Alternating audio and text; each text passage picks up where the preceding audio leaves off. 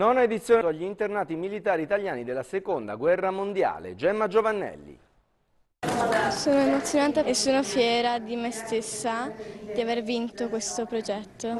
Per la prima volta a Montecitorio, luogo sacro della democrazia, sono i circa 150 studenti e studentesse delle scuole medie e superiori provenienti da ogni parte d'Italia, vincitori del premio dedicato a Giovanni Grillo, calabrese, militare dell'aeronautica, e a tutti gli internati militari italiani nei lager nazisti. Oltre 600.000, almeno 50.000 non fecero ritorno a casa.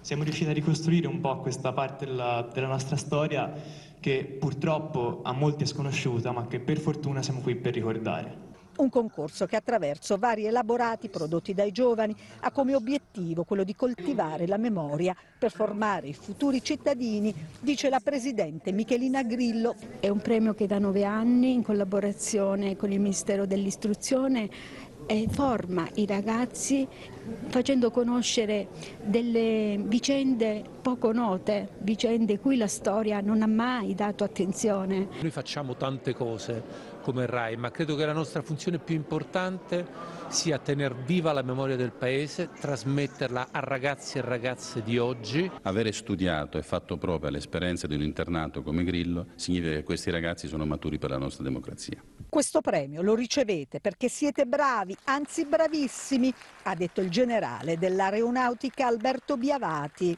Ma lo ricevete per un motivo molto semplice, perché come vi è stato detto dovete essere voi i custodi e i diffusori di quella memoria senza la quale, come è già stato detto, non esiste una nazione.